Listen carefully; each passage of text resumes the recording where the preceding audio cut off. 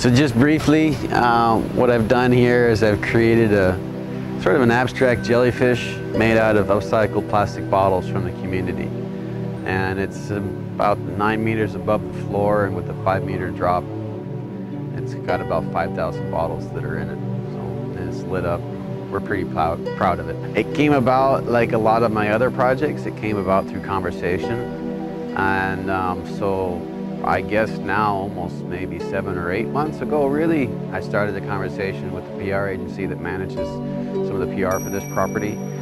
And one thing led to another, and I proposed that it would be really great to do a plastic pollution awareness sculpture project that could sort of integrate with a corporate social responsibility initiative or something like that. And then I say probably around by February or March, we had really said, okay, the Conrad's going to be the one, because the Maldives makes sense. It's an environmental hotspot. It's a climate change hotspot. There's also a plastic pollution hotspot because of the Indian Ocean. So it just made sense. And then from there, we just went and started coordinating with the local islands, the local community. The staff really did 90% of that legwork in terms of reaching out to the local community and doing all those things. And then I showed up about May. What I think has already started, it's the beginnings of conversations with the guests and the team members here at the Conrad. And that's already what I've seen already starting to happen, with everywhere from social media, online, to interpersonal conversations that I've been having with lots of different people. And so with this plastic pollution thing is really a human behavior thing. It's not an aesthetic issue.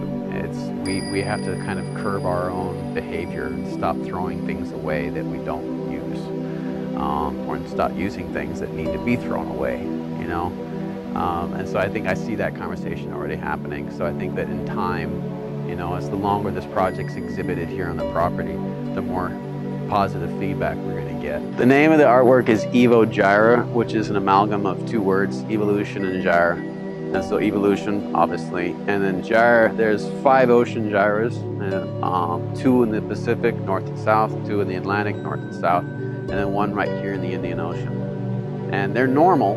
They're confluence of currents and then the oceans and things like that. But now, because of anthropogenic behavior, human behavior, plastic trash is sort of concentrating in these gyres.